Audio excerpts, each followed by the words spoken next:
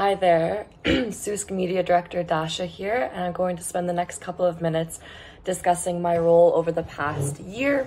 So essentially, I run all of our social media platforms, and for me, the biggest learning curve was learning the different tone and visuals and even pace of what to post on Instagram versus Facebook versus Twitter and LinkedIn.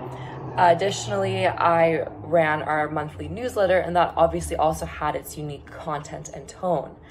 Then at the beginning of the year, I collaborated with the Lviv backpack brand Horondi, and we did a social media campaign, or rather a social media contest, where people could post a picture of them outside and enter in the chance to win a fanny pack or backpack.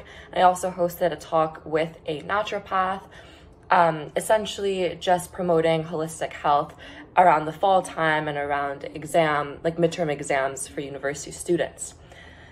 And then since Russia's invasion of Ukraine, I've been at the forefront of our social media strategy. Evidently, this is a hybrid war, and one of the many forms of this war is cyber warfare and propaganda.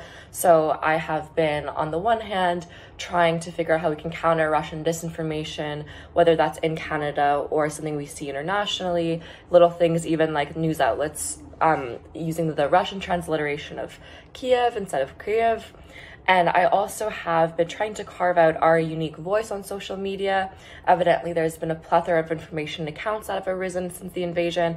And I really learned that we're SUSC. We represent Canadian, Ukrainian students, whether they're domestic or international, and we should be representing and reflecting our needs and our demands, and also showing our students what we're actually doing to push universities to reply to those demands. And other initiatives during the invasion that have been very successful and needed was our letter writing campaign, where people could send letters via us to Kyiv. And we've also, at the beginning, created visuals where we streamlined all the different marches all around Canada to make sure the students are getting all to the right place at the right time.